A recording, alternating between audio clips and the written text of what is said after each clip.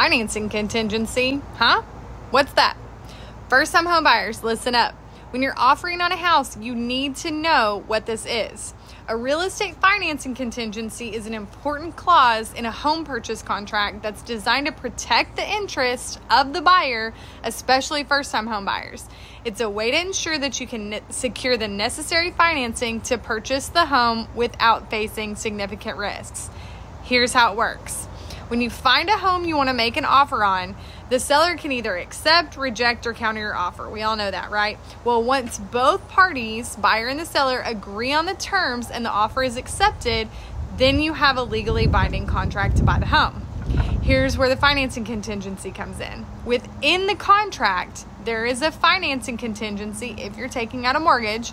This clause allows you, as the buyer, a specified amount of time to secure a mortgage loan from a lender.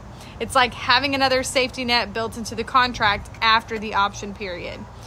During the financing contingency period, you'll work closely with your lender to complete the mortgage application process. This includes providing all the necessary documentation, going through your credit checks, and having the property appraised. If for any reason you are unable to secure financing within the specified time frame, the financing contingency gives you the option to cancel the contract without any financial penalties, aka your earnest money, which was the deposit you provide when you made the offer, is going to be returned to you.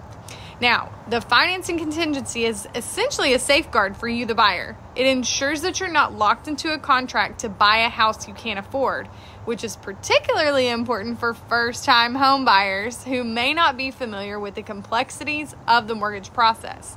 In some cases, the financing contingency can also be used as a negotiation tool.